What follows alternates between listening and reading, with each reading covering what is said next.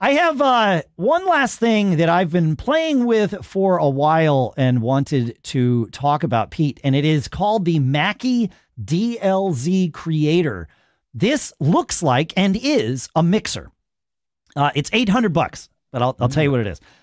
It is a mixer built for people podcasting, streaming, YouTube, all of that. It really is built to be sort of your all-in-one solution. And it also connects to your computer, but it has an SD card and it has a USB port. So you could actually record right from this thing to, either an internal card or an external device. So you could do it all right here. It's got 4 XLR and quarter-inch. It's got 4 combo inputs, so you can plug in up to 4 microphones. And then it's got 3 other channels that are sort of assignable to various different things. You can assign them to there's inputs, like more quarter-inch inputs that you can assign them to. You can assign them to a Bluetooth input. You can assign them to USB outputs from your Mac. So your Mac could use, like your Mac, some audio generated from your Mac could go out to this, and you can mix and match those. And then it has a separate, an additional channel for built-in sound effects. So you could have like your theme music and your ding sound and all of that stuff. And there are 6 soft pads on that channel that you can just use to trigger.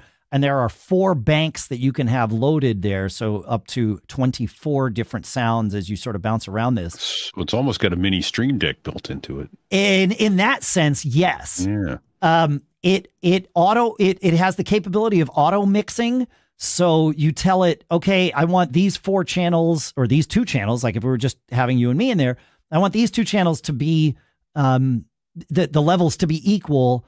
Right. Or I want, these 3 channels to be equal, but with 1 to take priority. So if the host starts talking, it ducks the other 2, but otherwise auto mix them so that everybody's equal. You can turn that on or off.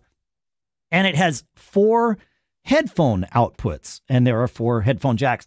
You can have 4 separate headphone mixes where, you have, you could, like, whatever you want in your ears is different from what I have in my ears. Or if there's something you want muted from your ears, you can do that too. Now, where this starts to get really interesting is I started thinking about this. I'm like, okay, well, so everything I've just described so far is great for the person podcasting with people in the same room. Like it would be fantastic for that.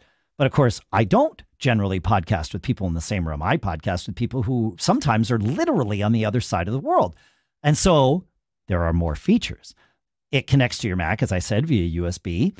And there is sound that can go from your Mac out to it. So I could grab the sound from your, from our VoIP connection. We use StreamYard, but it could be Skype or Discord or whatever. It doesn't matter. And I could route that out to one of the channels here because there are actually 2 stereo sends from the Mac to this mixer that are assignable.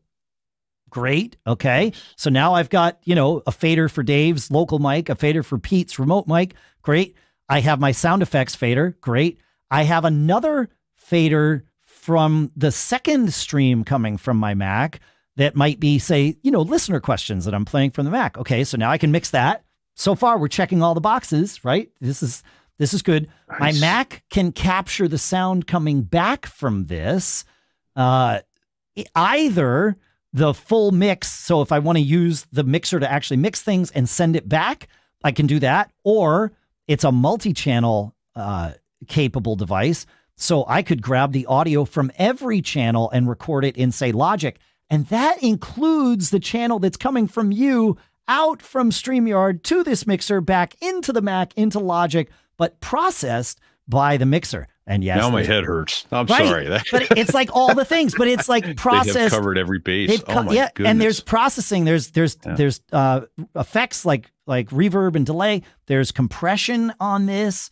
Every right? Like, so it's got all the things. It sounds good.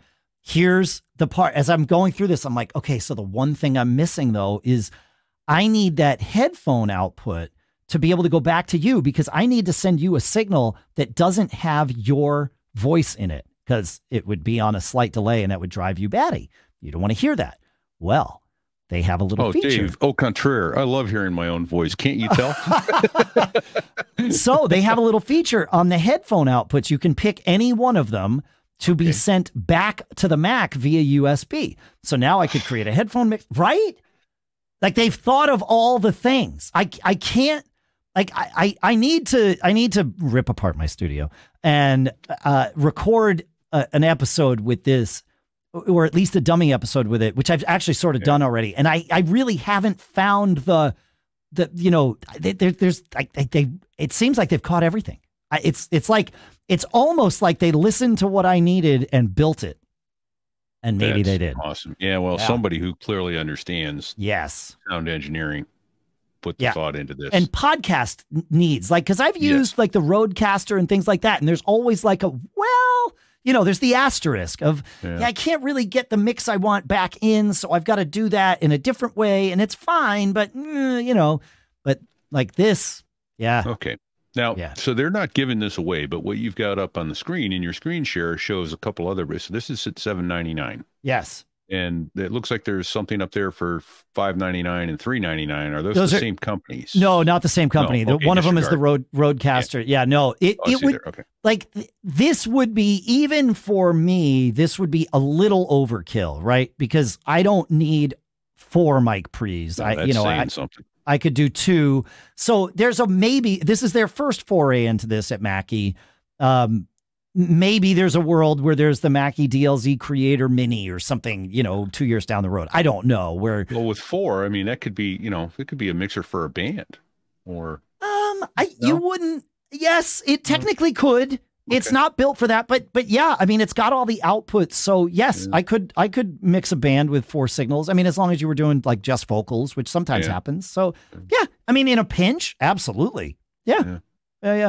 Wow. Yeah, it's a pretty cool, I'm really impressed by this device. So that's why I wanted to take a few minutes and just talk about it here.